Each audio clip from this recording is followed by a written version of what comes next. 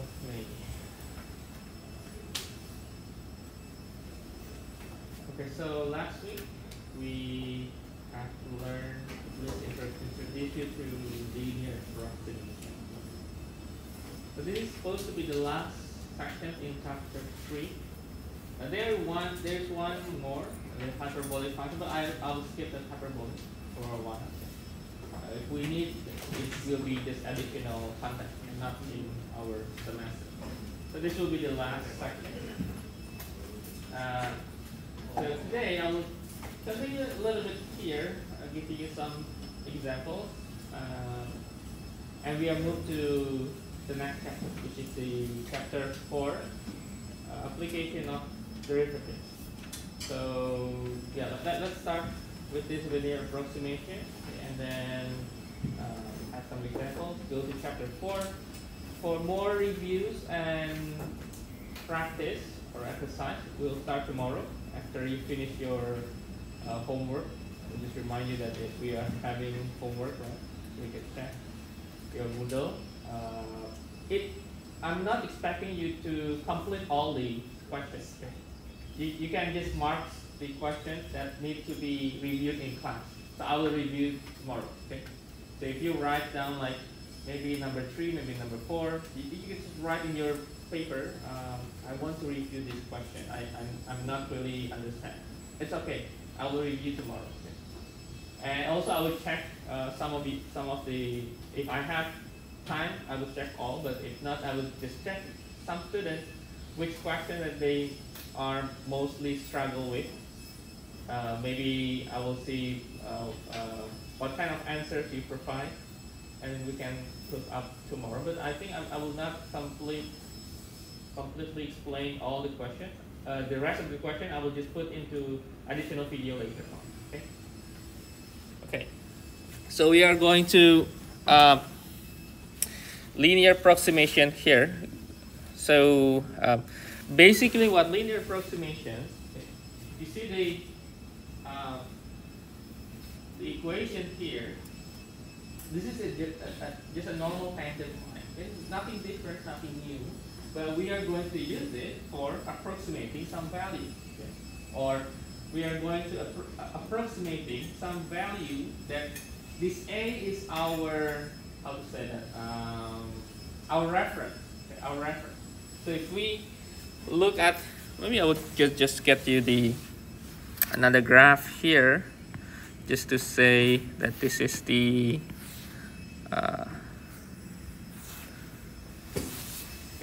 so this A, this tangent line at A is our reference. What this reference do is when we have something nearby A, we can say that, well, if you see the pixels, it seems that this one you cannot differentiate, you cannot really see difference, the blue and red. It seems like a linear, both of them. So we can approximate the blue one here with the red one because it seems it's nearby. It's same. It has the same slope. So that's what it does. We approximate something in the blue curve with the red tangent line. Okay.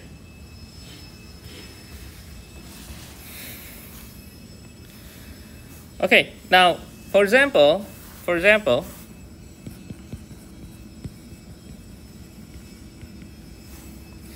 if we want to take on this,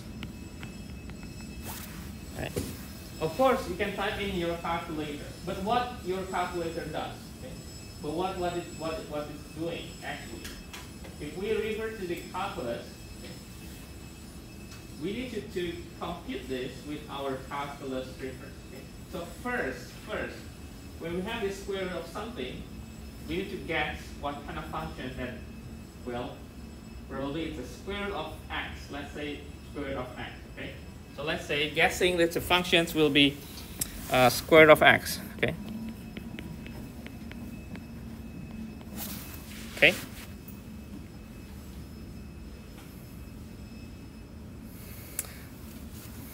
And then we can guess that it will be easier if this is just 9. Let's just remove the 0, 6. So if this is square root of 9, this will be 3, right?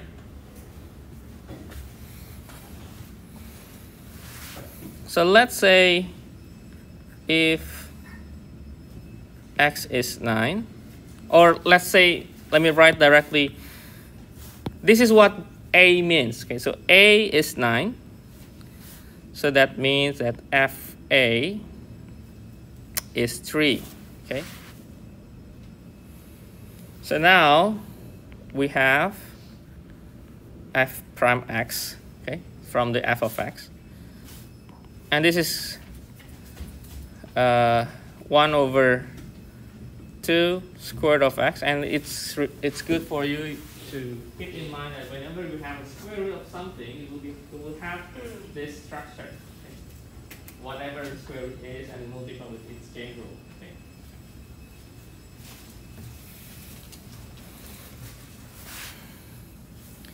Okay, and then in our case here, x is 9.06. So if you want to calculate the square root of 9.06, we are going to plug in this into the equations, and this will approximate 3 plus, let me write here, the f prime at x equal a, or equal 9. This will equal to 1 over 6. So this will be 1 over 6. And then this will be the difference, 9.06 minus 9. So we are going to have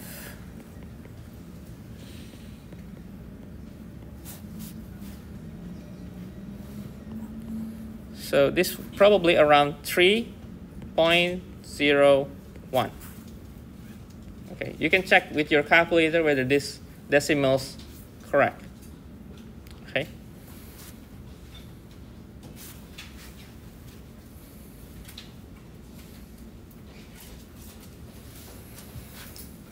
So let me give you a clear process. Okay. So first, define the function. Second, maybe find the f prime x. Third, remember that the approximations is f of a plus f prime a, and then x minus a. Choose a.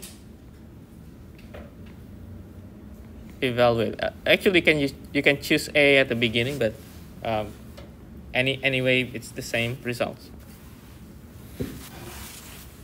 Well, you need to remember, okay, for the linear approximation, I'm showing you that if this is this x is greater than a, it will be a positive sign here. But we can also maybe try 8.99 or maybe 8.8. So the x minus a, maybe it will be a negative, so we will have negative sign. Okay. So I hope you get that logic. Okay. So whenever you approximate, it's something that it should be less than, maybe you need to minus this statement here, okay, the x minus a.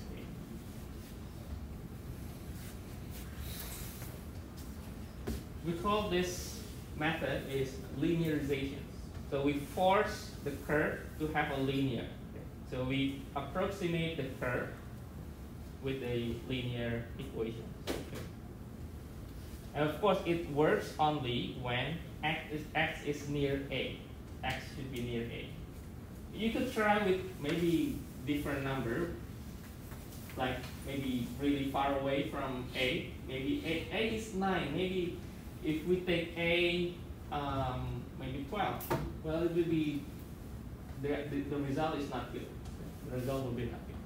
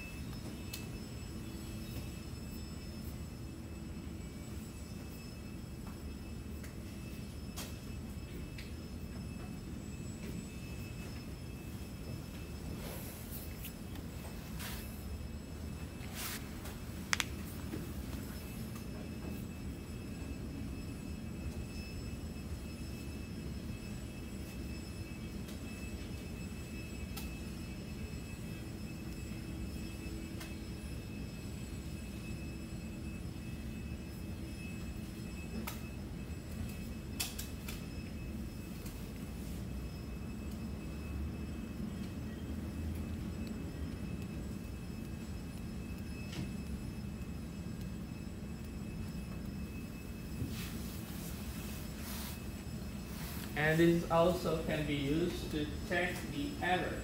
Can be also used to check the error. So you have the real value. Suppose you have the real value, and then you want to check the approximation has some error. You can subtract both of them, and you can see how many errors they have, and you can have like percentage of an error. The more less you get for the error, the best approximation you have.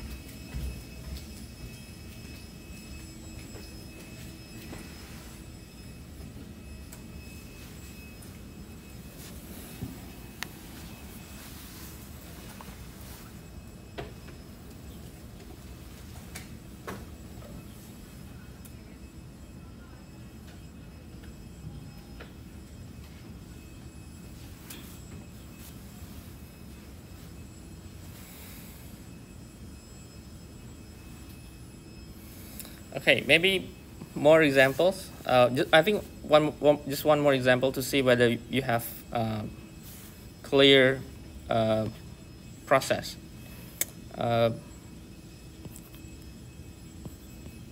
Use linear approximation to estimate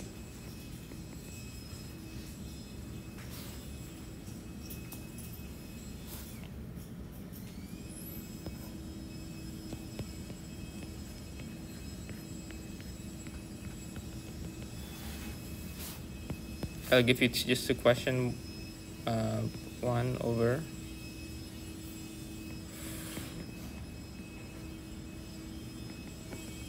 okay, you can try for a while, maybe giving you a couple of minutes to try, and then we can move to the next section.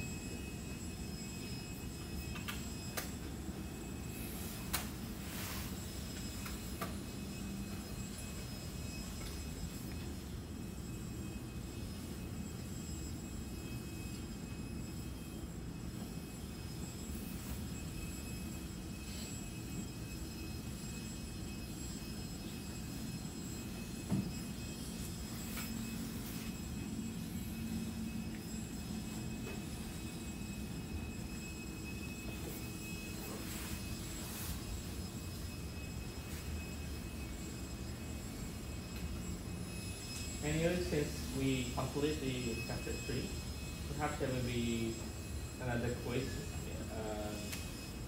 to start. If not this week, and maybe next week.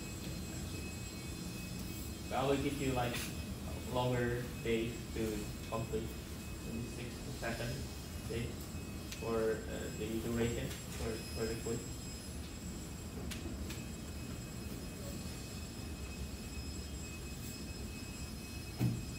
Maybe after I give the explanation on the homework and another additional exercise, and then after that, then another quiz. And while doing so, we are moving to chapter 4, and we finish chapter 4, then there will be a midterm. So I expected the midterm is around, if not second week November, maybe third week. Okay. Second week or third week. But I think second week. I think second week.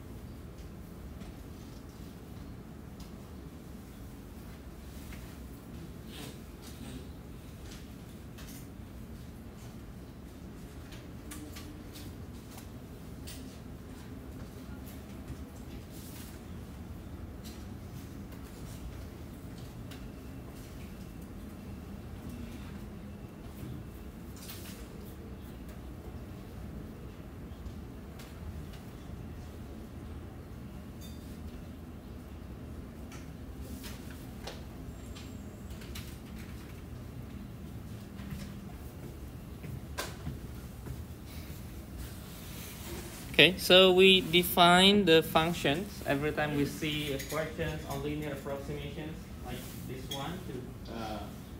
The question is asking some computations, and we need to define a function first. Okay. So there will be some questions refers to linear approximations. One type of questions will be asking directly. They give you a function, they give you some A, and you just try to mix up with the formulation, the tangent line equation. And you basically just need to plug in all the things. Okay. The second questions will be about how to compute some decimals, and then you can approximate with some curve. Okay.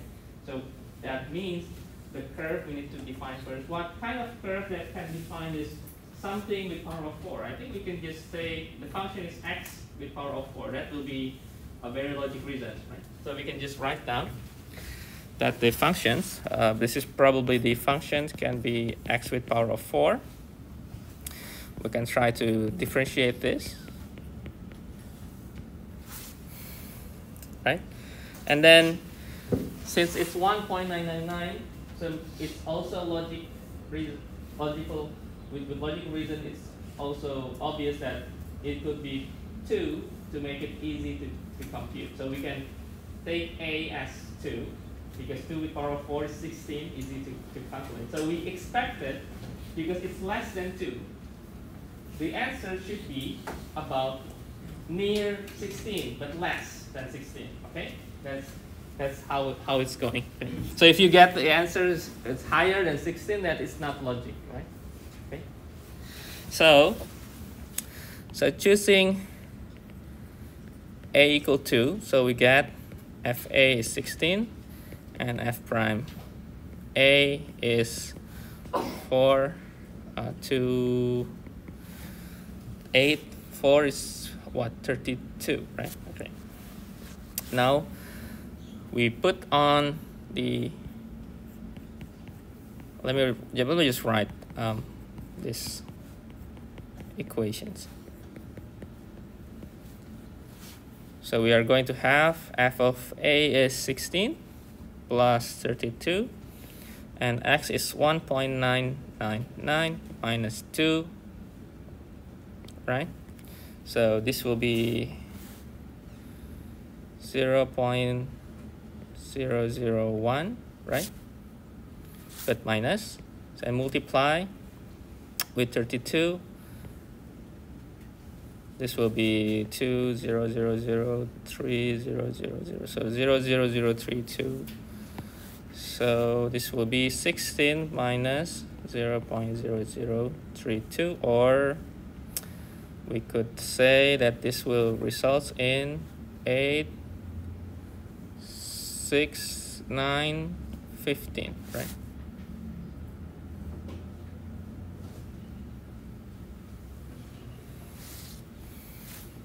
So it's the answer that we are expecting. It's nearby 16, but less than 16. So it's almost 16.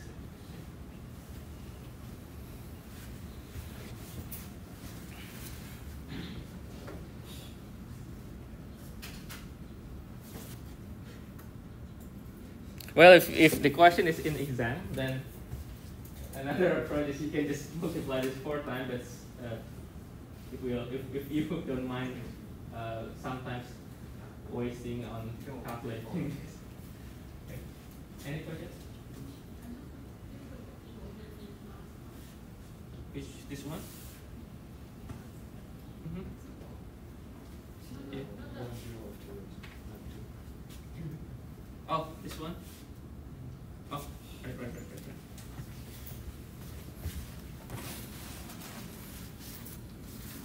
Yeah, maybe let me just. Yeah, too many zeros. Sorry. Yeah.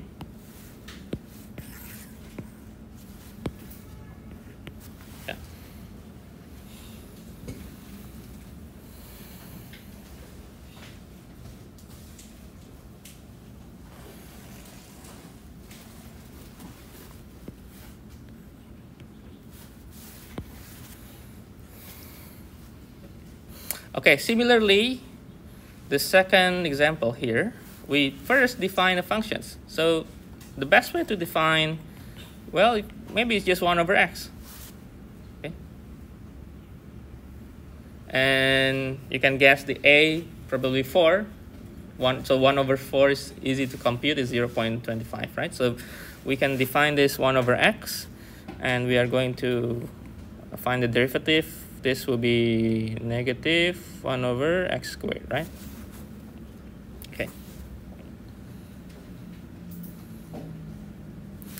So a is 4. So f(a) is 1 over 4. F prime a is negative 1 over 16. So f of x approximate f of a plus f prime a x minus a. So 1 over 4 plus or negative 1 over 16.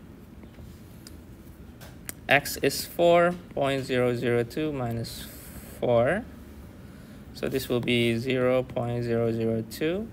We can cancel this with this. So it's 8. So 1 over 4 minus 1 over 8,000. So this will be, how to compute this? 8,000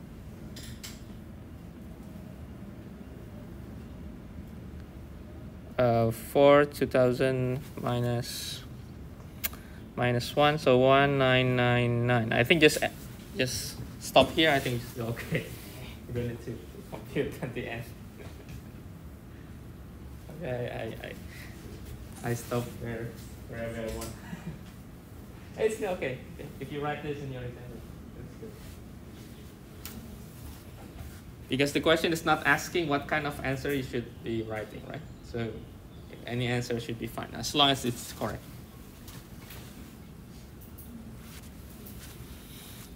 Or you could try, if you have 2,000, it should be 0.25, so it should be 0.24 something, right?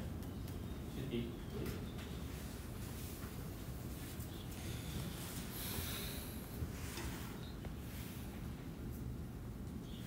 Okay. Any questions? Any questions for this one?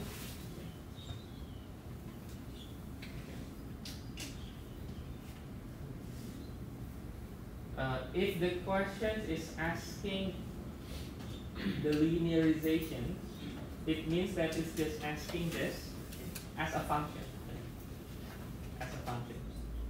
So you could write with some a, and then you could tell the function. Usually linearizations should they should have fixed the a, so that we'll have a function. So if the question is asking the linearization, it means that it's asking the function, this function, the tangent line function.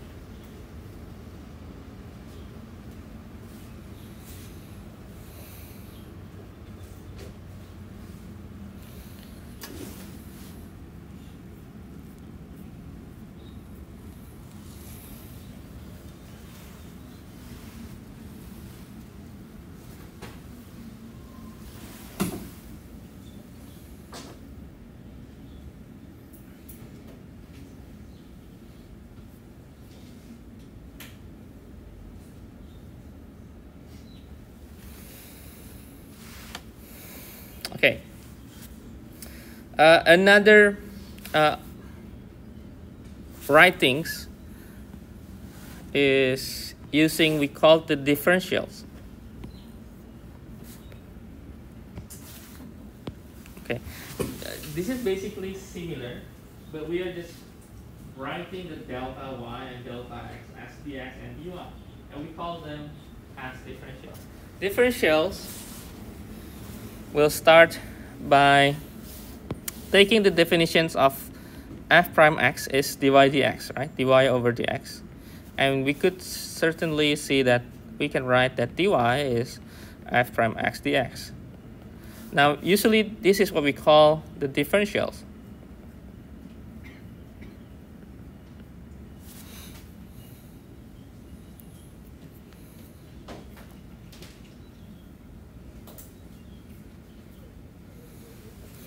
where dx is independent variable and dy is dependent variable. Okay. And how the meaning of this is explained in this geometric terms. So when we have dy here, okay, this will be the differences between the tangent and the point S. Okay. So we could also elaborate with this triangle. Okay, this triangle. So we could see that the delta y, the differences on the curve, okay, we could write as f x plus delta x minus f of x.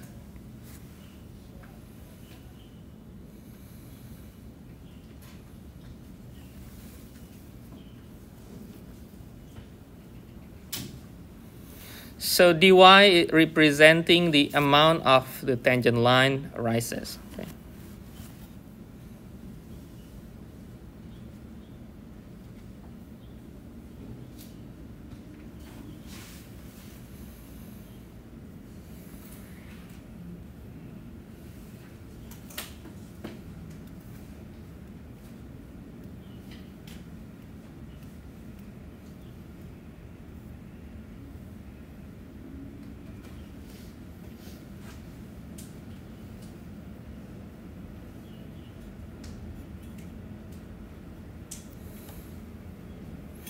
So we could write, remember the linearization we have in the first part. Let me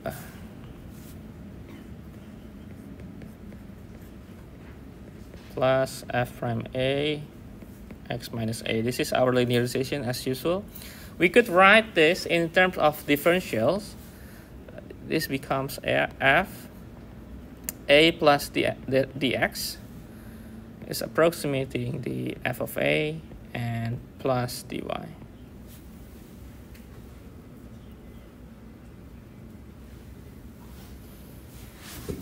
But this term is actually the same thing. We just say that the x is taking from some a and then plus with some change in x. Okay? And then this dy is basically came from here. So f prime x dx, and dx we define as something that changed between a and x. Okay?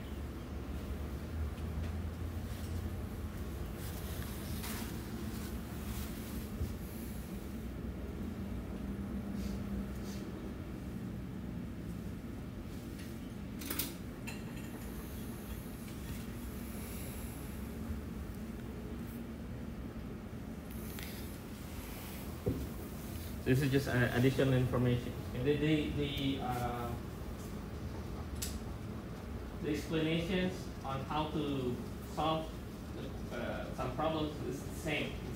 Just in writing, the difference in the writing.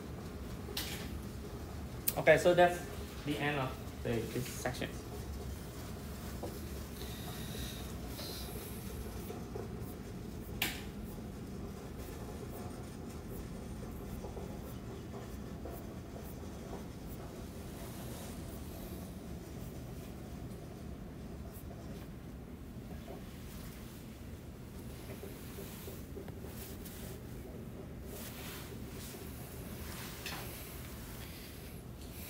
Okay, next chapter is the application of differentiation. So chapter 4, the application for derivatives is how to sketch a graph with calculus. So that's the goal in chapter 4. So we are using all the derivatives, all the differentiation to sketch a graph, sketch a curve.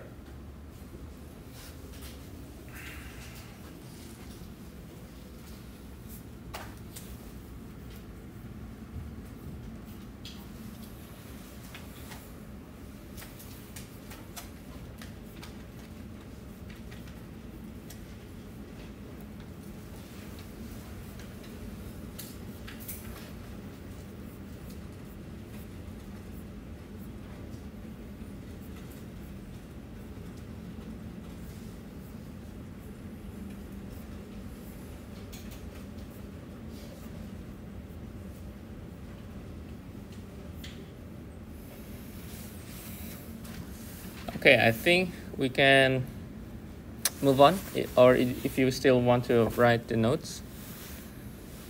I think we can move to the next one. So I will begin. This is chapter 4. Application of differentiation.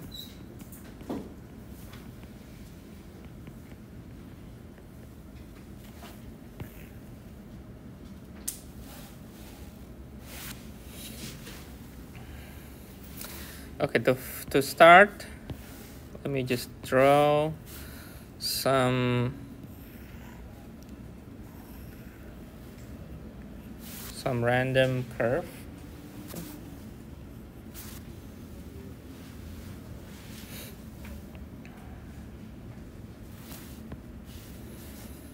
And then let me start this with defining all the points. So A, and then B, and then C, and then we have here, this is D and E. But I think in maybe junior high or maybe high school, we have known the definition of the maximum value, minimum value, right? So if you see a curve, if we, and I think I already mentioned in, I think several weeks ago, that when we have the slope, for example, this A to B, the slope is positive, and B to C slope is negative. When we see that differences, when we see the change, we know that at this point B, there will be some slope that is 0, right? And we call this B, when it changed from positive to negative, it is called the maximum value, right? So we can call this is maximum, max, this is also max, okay? And we call this minimum value, this is minimum value, okay? But for now, in this section, we are going to define what kind of maximum value we have, what kind of minimum value we have. So we need to differentiate, because we have two maximum, okay? So there will be two maximum value.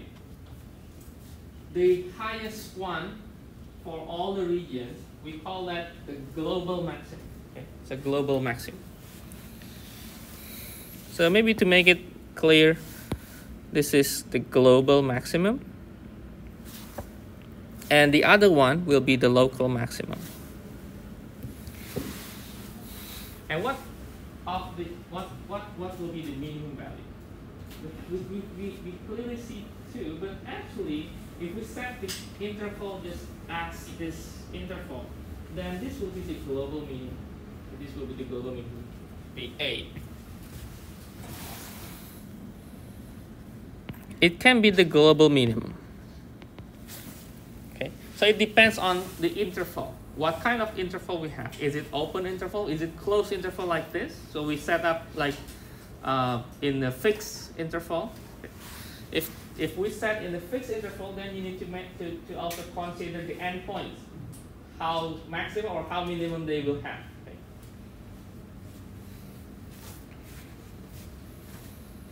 And the other one will be just local.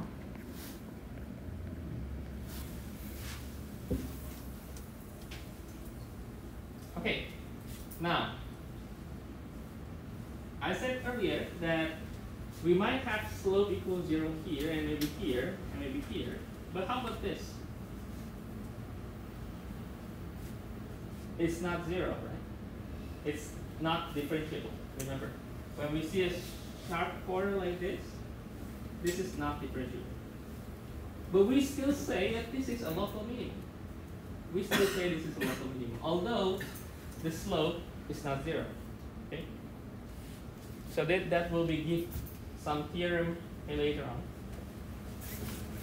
So let me write some definition for the maximum minimum value.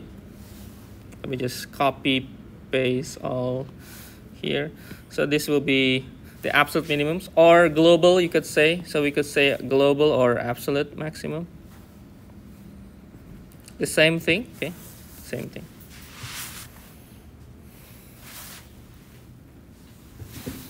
So we need to define this B. Okay? Is it an open interval for all x? It can be true. Make it bigger.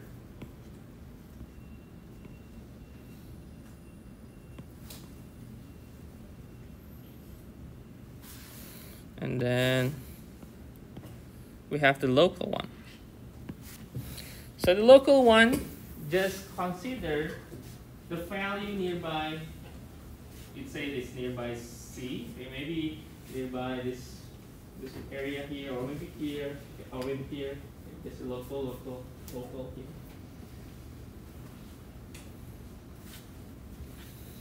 That is just saying that in local, if you have maximum, that the point of that C will be greater than the nearby f of x.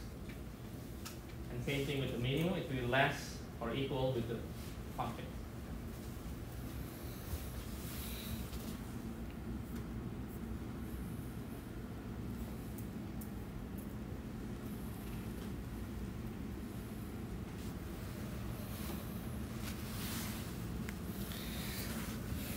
Some theorem on this absolute maximum minimum is the extreme value theorem. Okay.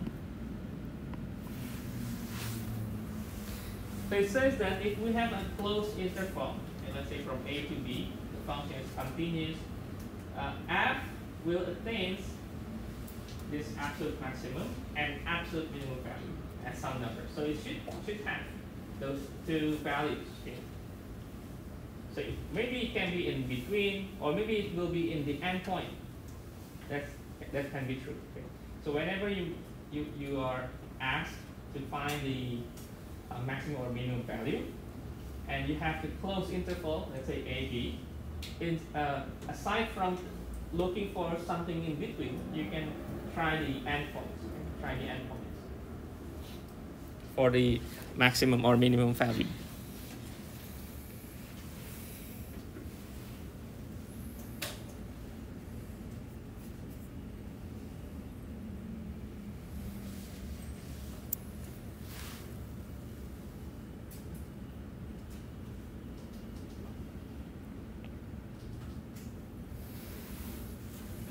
Okay, and because we talked before about the slope, so let me give you one theorem to make this easier to be approached. So one theorem says that if f has local maximum or minimum at some point C, and f prime C exists, then those derivative or those slope at C will be 0, okay, as we mentioned earlier. But this is true when it exists. If not exists, like we have a sharp corner, then we don't conclude that it's 0, right? But we still say it will be a minimum or maximum value, and when we see a sharp corner. Okay.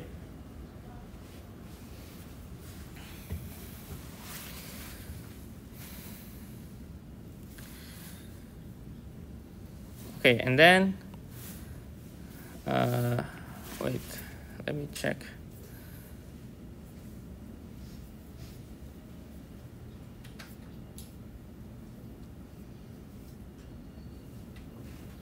Okay.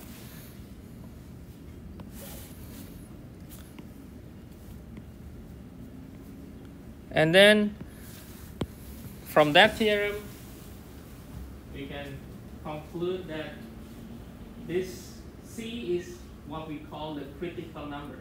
So critical number is when the f prime C equals 0 or f prime C does not exist. So what does it mean? So f prime C equals 0, I think you could see from, let me draw here. Like maybe if we take that as our functions, then at this point here, this is our critical number, because when we have this is equal 0, right? The second definition is when we have, let's say, well, let's say the absolute value x. Okay. For the absolute value x, or any sharp corner graphs, at this graph, at the sharp corner, we know that the f prime c, or f prime, is not exist, because it's not differentiable, so it doesn't exist. Okay, so both of them, we call this point a critical number. Yeah, critical number.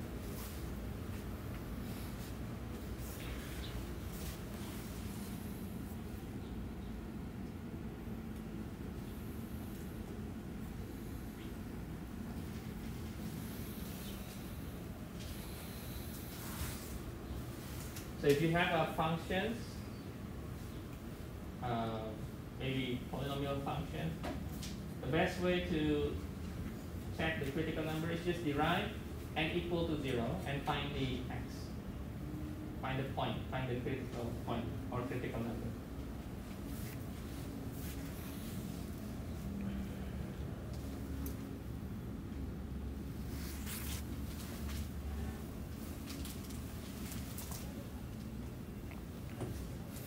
And the Fermat's theorem, we can rephrase that as this. Okay, this is just a summary. Okay, you can write in your notes with whatever words you can think as you understand these words. Okay, you can write with many words, or maybe you can just write with the conclusions. It's still okay, because the conclusion is this critical number. Okay, this is the conclusion.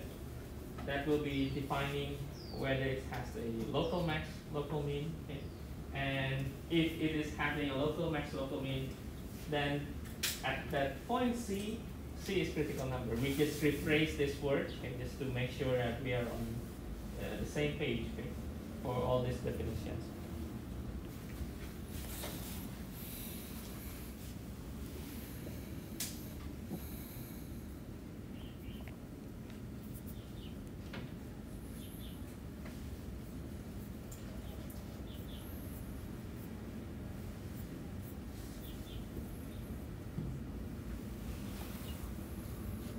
Okay, and okay, I think to use all these definitions, like the finding critical number, we are going to have a look at it after we deal with more theorems to come, so we can have a more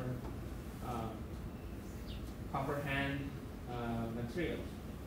Because if we have this, we just, like, we have a function, then what we need is, we need just to derive equal to 0, find x. That's supposed to be in this first session. Okay. Maybe after the second or third sessions, we are going to look more global, how to sketch a graph. Okay, we'll take a break, and we are going to continue from here.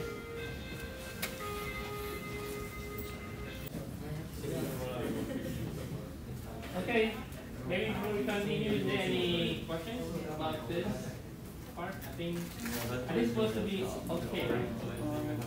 When you want to find there's a critical point that does not exist, to what is the equal to? Or do we get something undefined? Yeah, something undefined. So you will get something on. Yeah, something undefined.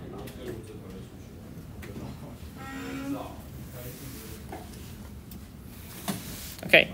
Now the next thing, after we know the maximum, minimum value, next thing is we call this the mean value theorem.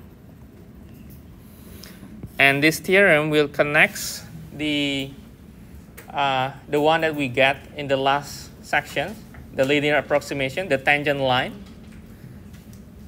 with the certain consequences of maximum and minimum. Okay. So let me give you what that means. Okay. So first, to understand the mean value theorem, let me give you the Rolle's theorem first. Okay.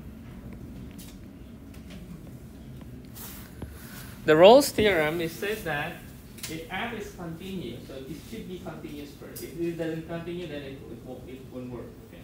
If f continues at some certain closed interval AB, and f is differentiable on this open interval. Do you know why we have open?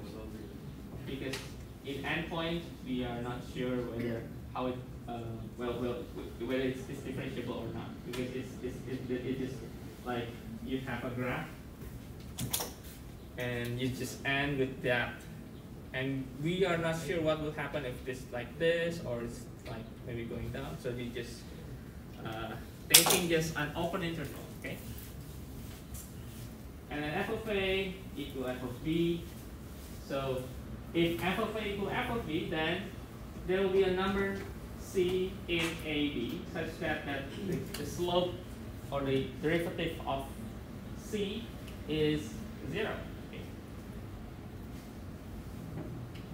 Okay. This is just saying that whenever we have a kind of functions that, we have maybe like this. Okay, so this is A, this is B. We have this C as at this point here. This is C, this is also C, then this f prime C is equal 0. Okay. But this is for really general theorem, okay? Really general theorem.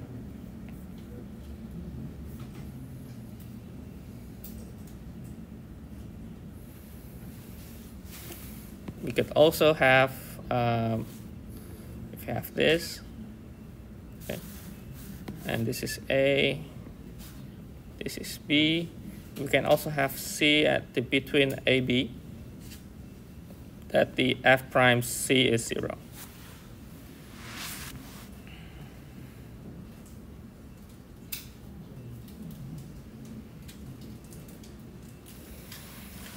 From this Rolle's theorem, we move on to the more broad theorem that we call the mean value theorem. Okay.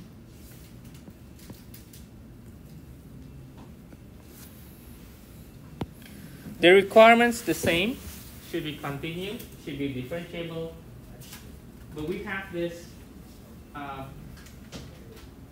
formulations that f prime c is fb minus f of a over b minus a. Or we can write like this. And remember that this is actually what we already learned before.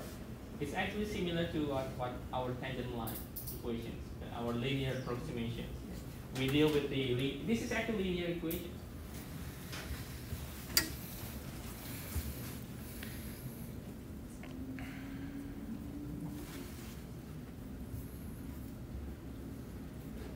So we could write this as fb minus f of, let me just write equal f of a plus f prime c b minus a.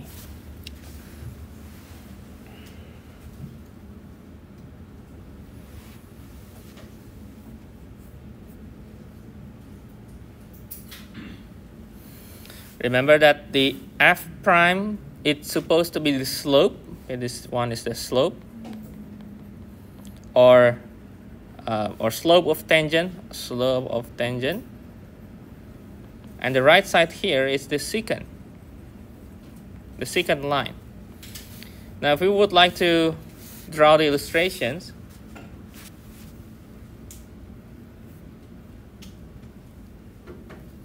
we are going to have. Let me draw in the right side here.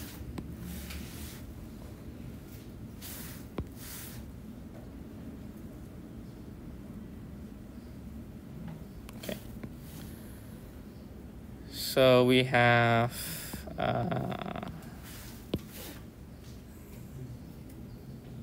so what does the formula means, okay, in terms of the geometric definition?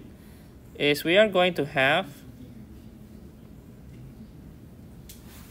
the slope of this secant, the blue line, will be the same as this red line here. So this will be A and B for the blue line.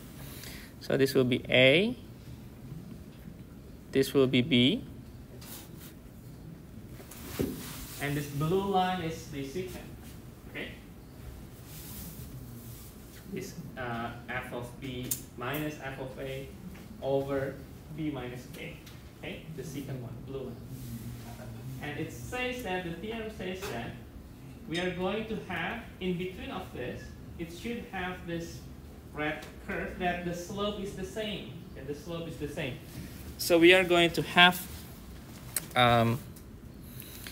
the slope, let's say this is, well, we could write the M AB is f of B minus f of A divided by B minus A. And we have here, we could write this is C, and let's say C1 and this is C2. Okay.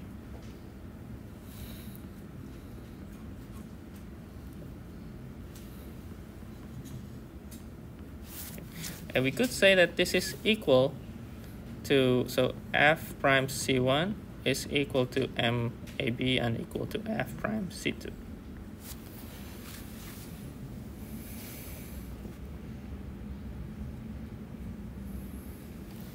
Well, we could also write with another curve.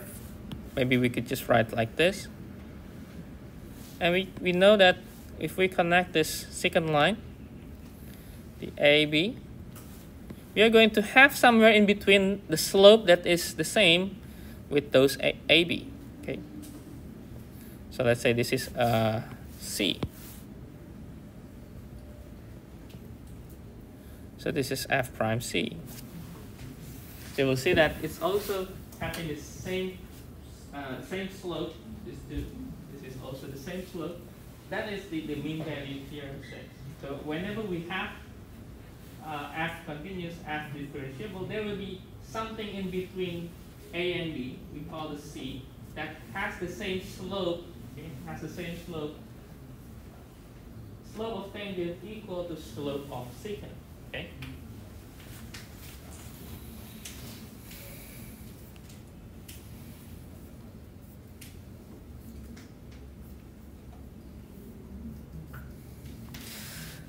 Now, what's the implication of this mean value theorem? Okay. What's the implication? So from this part, I think, let me take this, goes through here. Okay. So from this, let the A less C less B. Okay. Which means that the C is in between A and B. Okay. Let we settle the conditions. Okay. So because A is less than the number B, so B minus A is positive value, right? It's positive.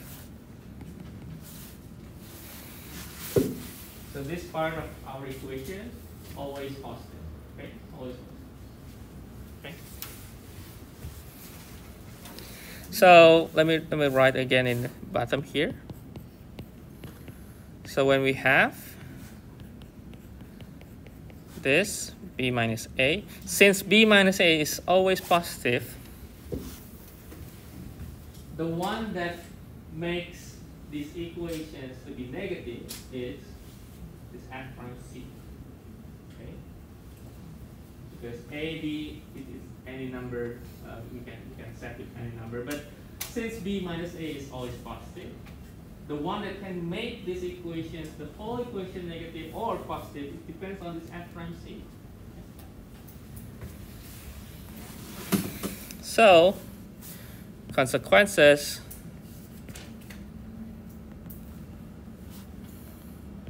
first, if f prime C is positive, then f of B is greater than f of A. we call this the f, or the function is increasing. Okay, if f is increasing. And then perhaps the f prime c is less than 0, which we are going to have that f of b perhaps is less than f of a.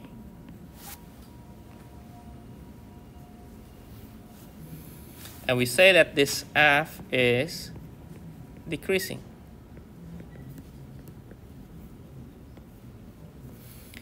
And also, the last case, if it is equal to 0.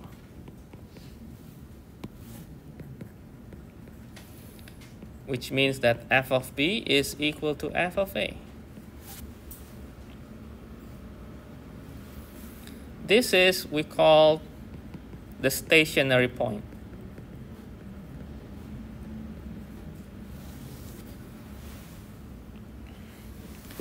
Some call the stationary, some call the steady point. I think it's the same.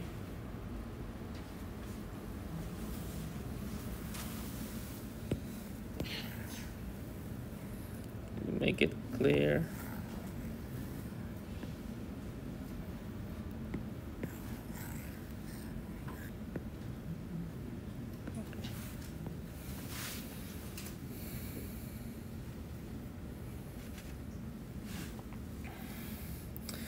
We can illustrate with just a simple curve.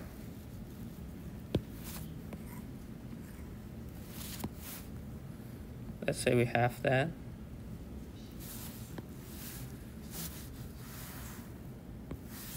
So we will have this point here, all is positive, right? The slope.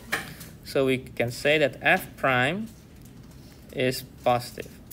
And this will be f prime equals 0. And the last part here is the negative slope, which is f prime is less than 0.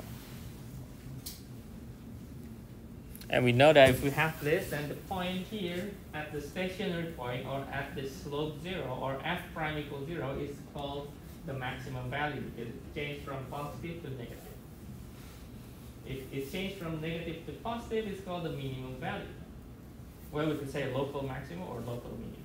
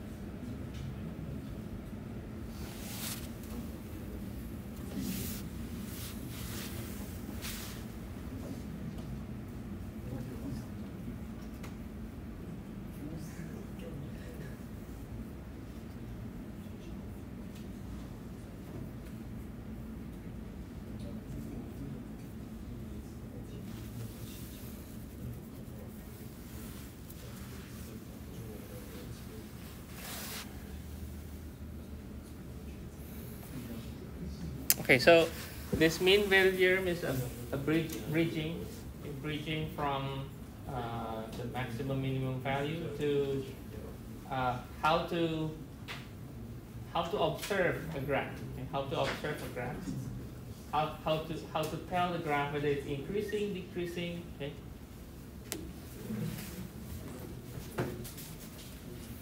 Okay, maybe any questions first? Any questions? I'm skipping some little words on the textbook because I don't think that will be necessary. We are going to just go through and set some examples later. Okay.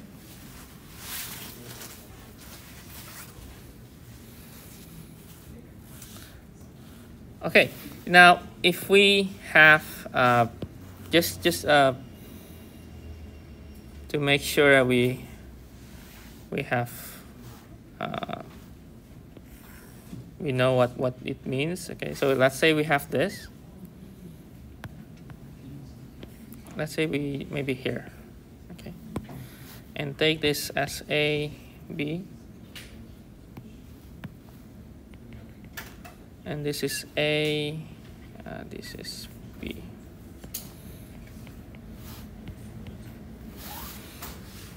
Okay, we have this functions. Okay, we have this f of x.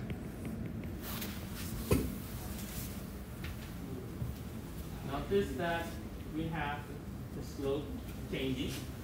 Let me write the slope changing.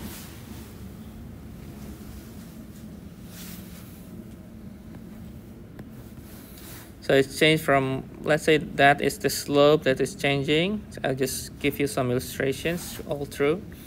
So we know that f prime is positive. But from what we have here, we know it's increasing, but how fast the increasing is. We see that almost horizontal and then almost vertical. So we see that it's f prime, Or we could say the positive f prime is increasing. Okay. And if you have this other graph, let's say it's going to be like this, and the same A and B,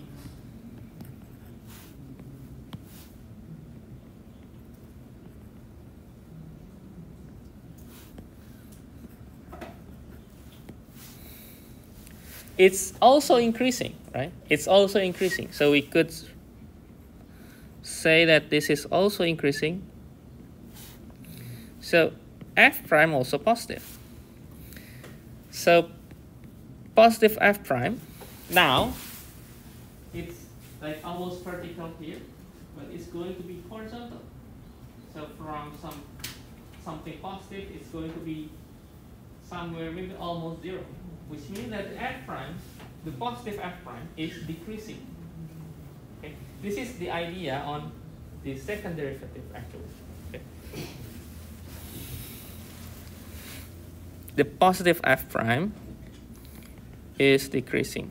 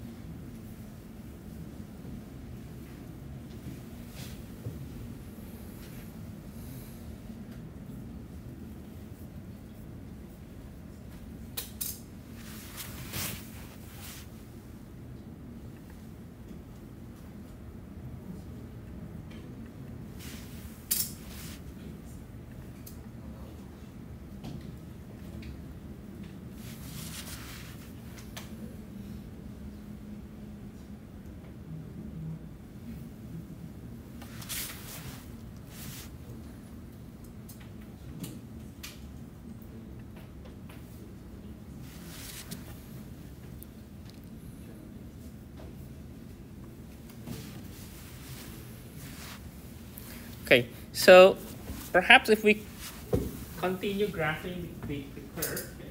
Maybe if we see from the left curve, maybe we'll be going through here like that.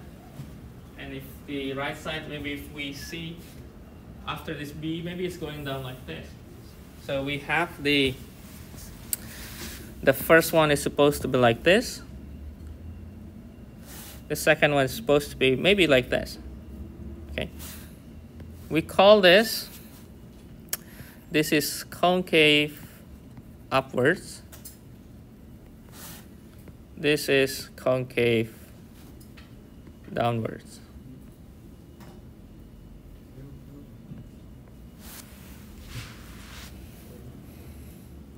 We call this concavity.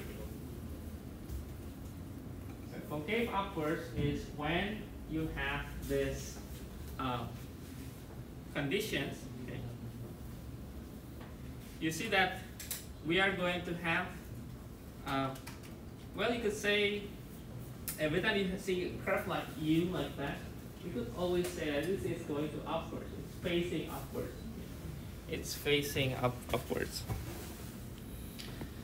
So the curve is facing upwards like that. And it's facing downwards.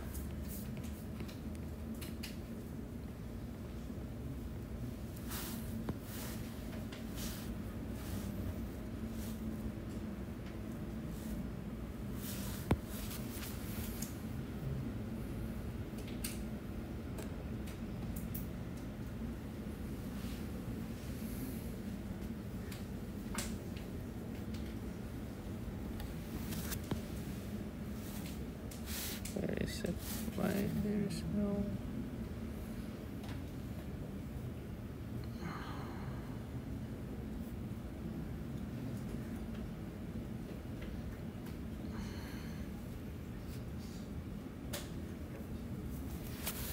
So we could say the concavity.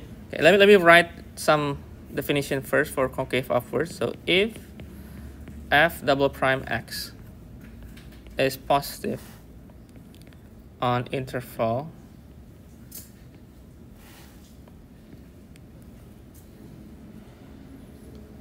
then the graph is concave upwards.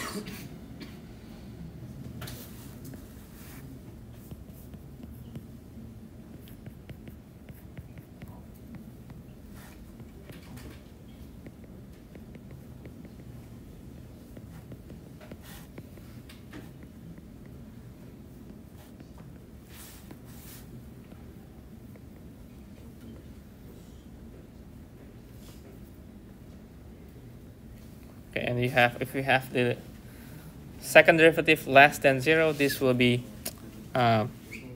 concave downwards.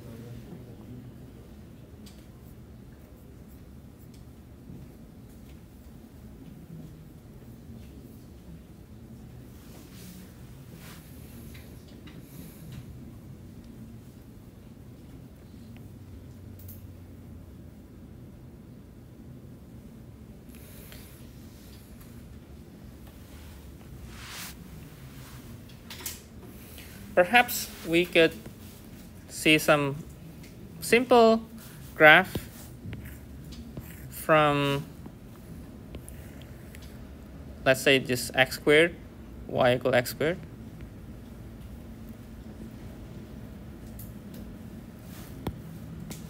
Okay, let's say we have y equal x squared. Okay. Okay. Now from the slope, we see that it's going to have the negative slope here and a positive slope here. Right?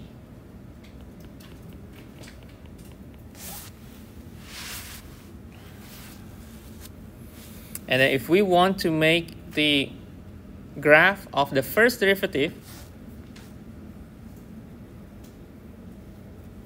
I will make it with the same y-axis, maybe here. We could see that if we derive this, y prime is 2x. So we have a line equations that is 2x with the slope 2. So maybe we have maybe a line that goes through like this.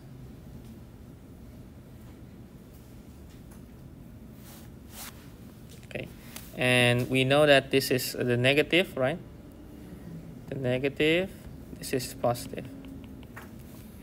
And this is y prime equal to x. And if we deal with the second derivative, we derive one more time. The result is 2. Okay. And as we mentioned, what's the deal with the positive second derivative? It goes to concave upward, which is this. Okay. And if we draw the second derivative, we'll just align equations at y equal 2. So we could write down the line equations. And we could just say that this is our second derivative.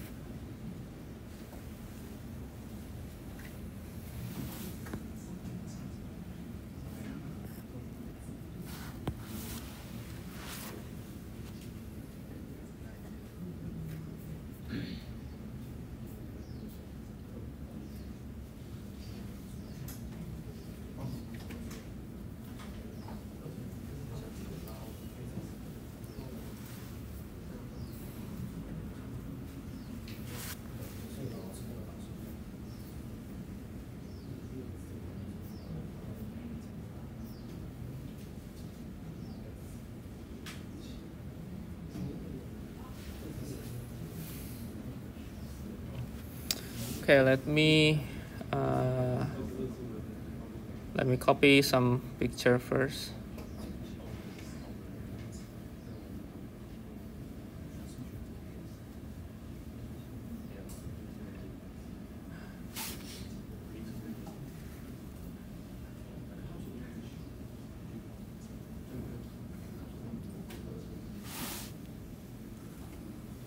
Okay.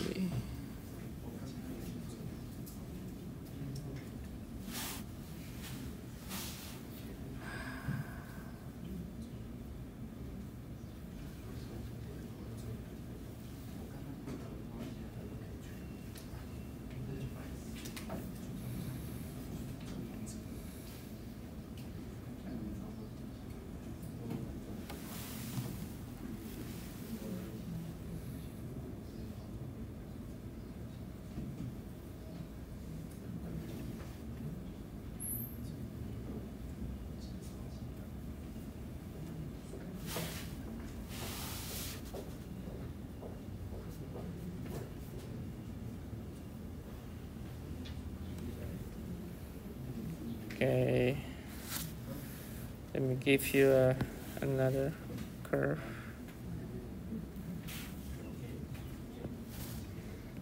Okay, this is the definition, but I think we already write down the definition.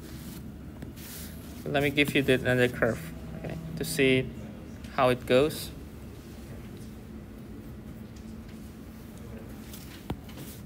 And I would like to focus on this curve here.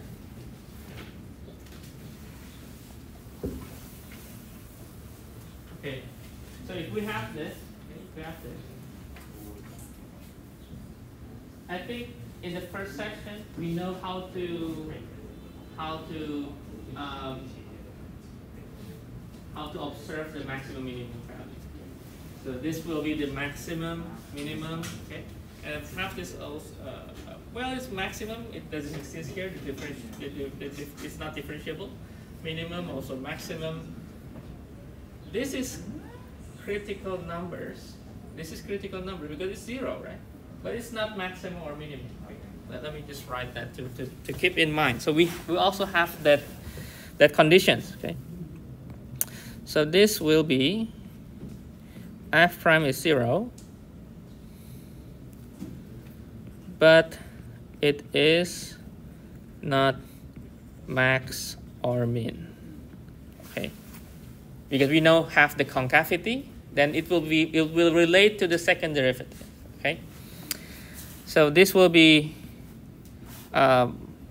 maximum, so local max, because f prime is not differentiable.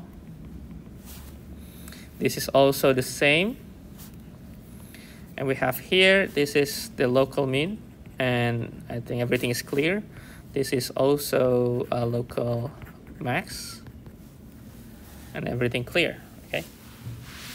So the blue sections that I wrote is from our first section, which we differentiate the what is the maximum value, what is the minimum value, okay? Now, you'll see that there is a section that is CD, CU, CD. It's concave downwards, concave upwards, okay? We can just look from the shape, okay? So if you have this, we say it's facing down like that, and it's facing up, and it's facing down, facing up like that. So we could say that it's concave downwards, upwards, and it changed up until the this point Q here. Okay? But what's interesting in this graph, if you see there is a change from the concave downwards to concave upwards. Let's say the first one here is at B. So if we take some time to imagine what is happening in B,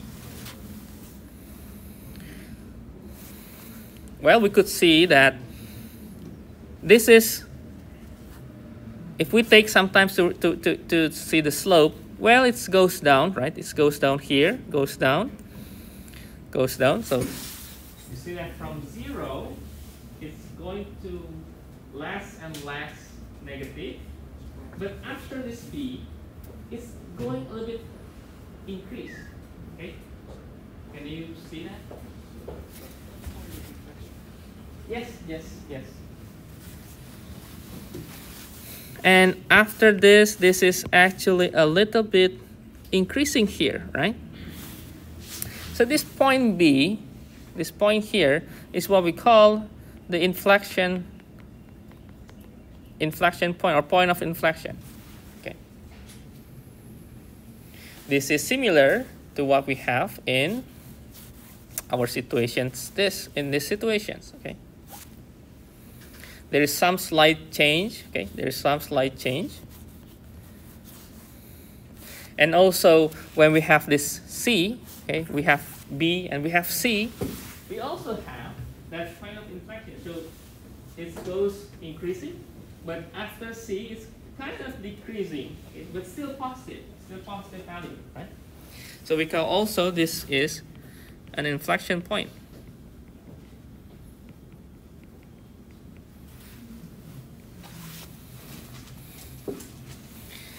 So let me write some definition of inflection point. Okay.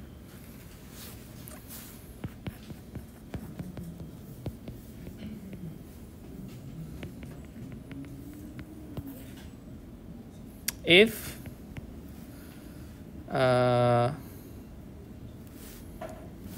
f is continuous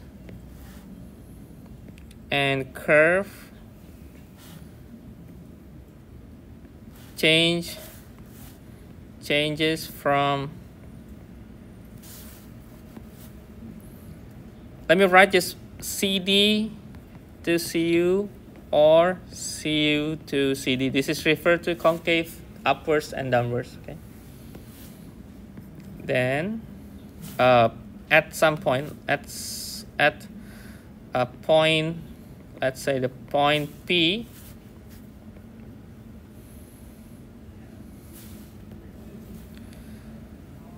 then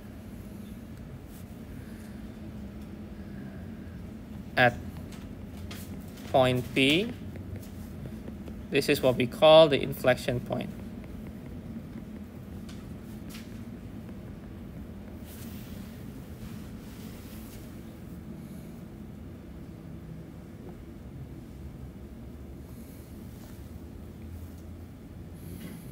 This inflection point, in turns, we are going to have that we can look for the, let's say, the second derivative test.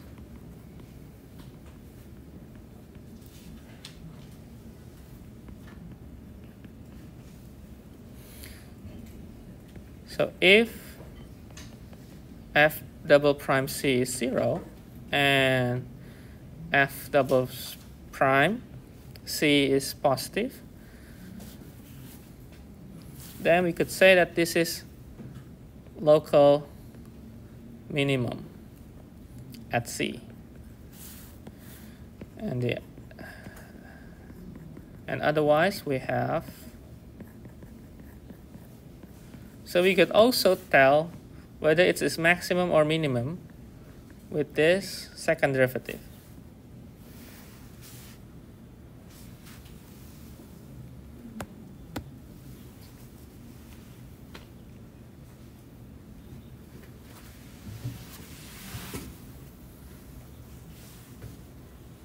Okay, I will stop until here. Tomorrow we continue. Especially for reviewing chapter 3. And especially your homework. Some of your homework. And then after that we can review all of this and maybe from just summarize from the beginning through up to object here, the concavity task.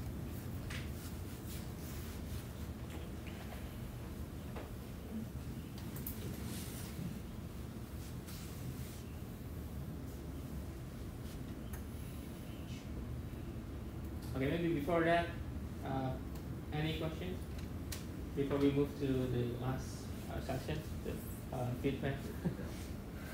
Any questions?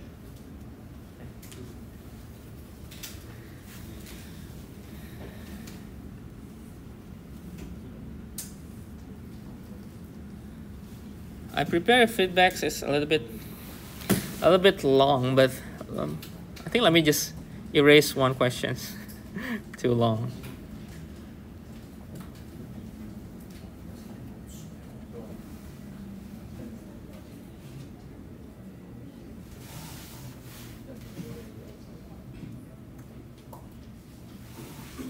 Okay.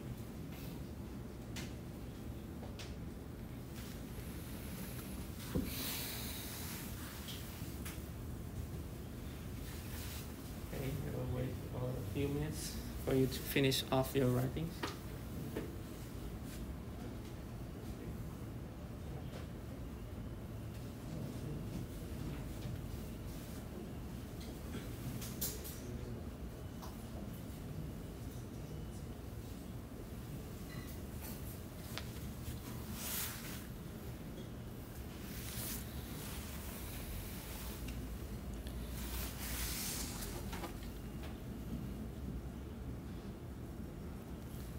Okay, I think we can move to feedback session. Okay, let me check. Not this one.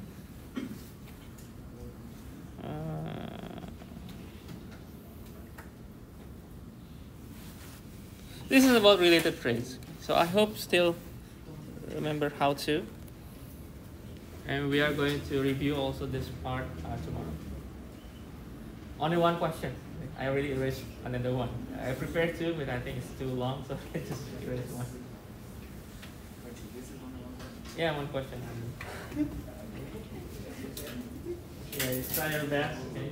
I prepared two questions, but I think too long and no time. So yeah.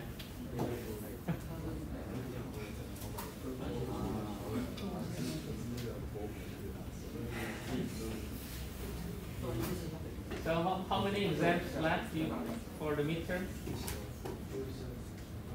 Physics? Already, right? Huh? Why you're so smiling on physics? You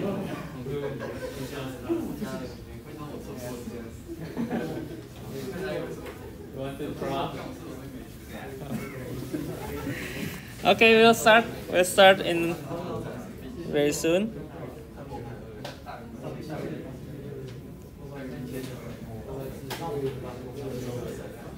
Okay, please use your student ID. Okay. I have only one question. This feedback. So get ready. Okay, let's start.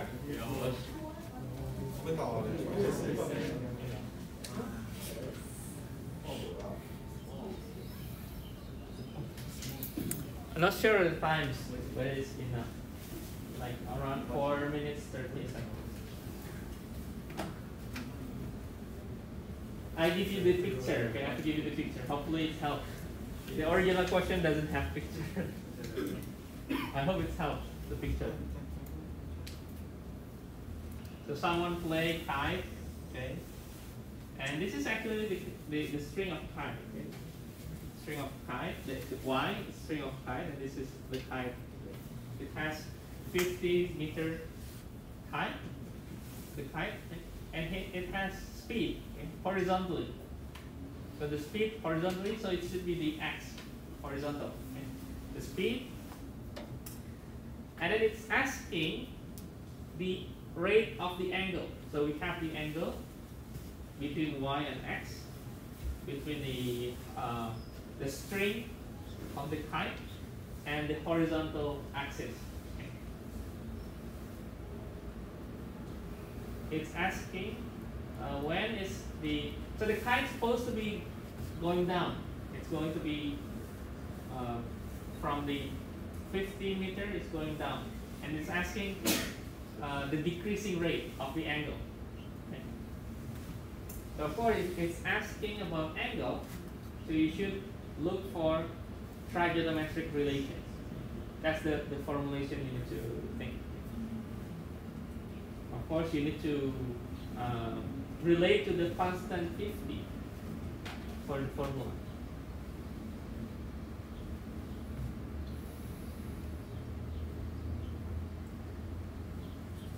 And then you need to calculate the rate when the string is 100.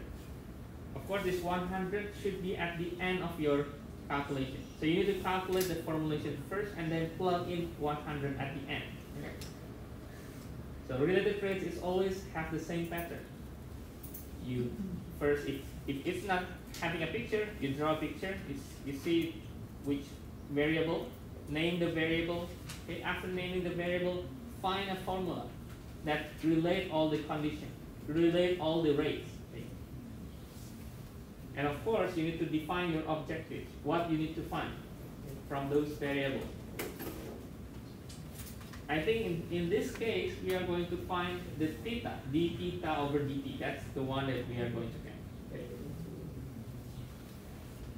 After we have the formula derived with respect to t, and then plug in 100 at the end. That should be the process. Okay. Well, we can review this tomorrow. Okay, we can review this tomorrow. You can try your best now.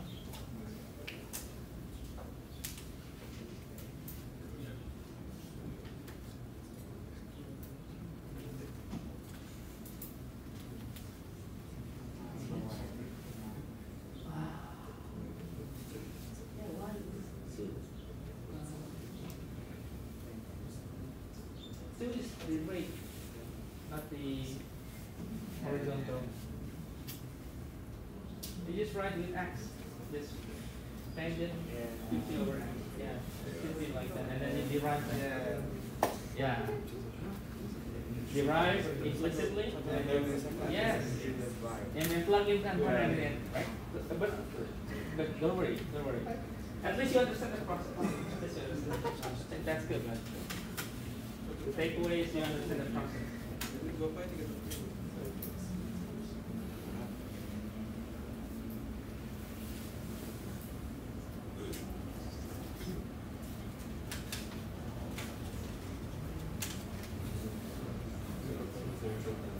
You get it? You're just using trigonometry. Yeah, just using trigonometry. Okay, 8 seconds. Okay, you can just choose random. Okay.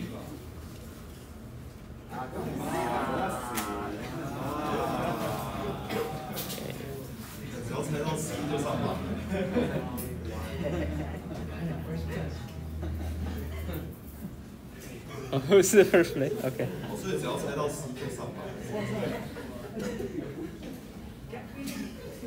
Oh, okay.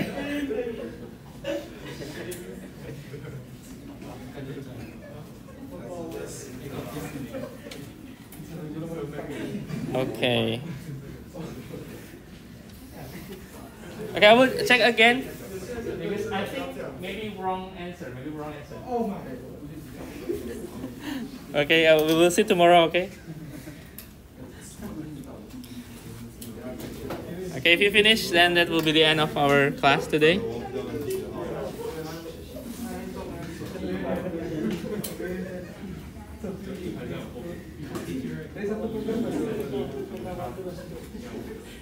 Oh no, it's correct answer. The correct answer, yeah, correct answer. 1/100, yeah.